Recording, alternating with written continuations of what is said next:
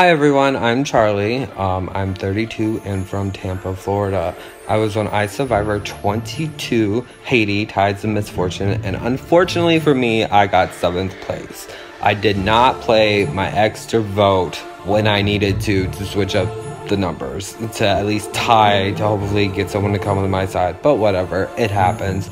Since then I've gotten a job, I've grown up, I don't go out to the bars anymore, so hopefully that will help me not be as crazy and out there and just do whatever, like go to every single tribal council but 2 because, well, I sucked at challenges.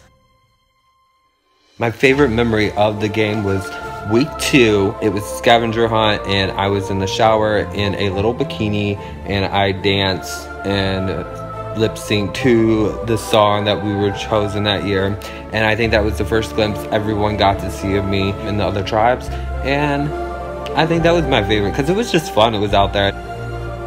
I was lucky to survive so many challenges and to get as far as I did. So my hashtag for this season will be #LuckyChucky. Because, well, Chucky, a lot of people call me Chucky because my name is Charlie. And, yeah, luck has a lot to do with the game, so why not?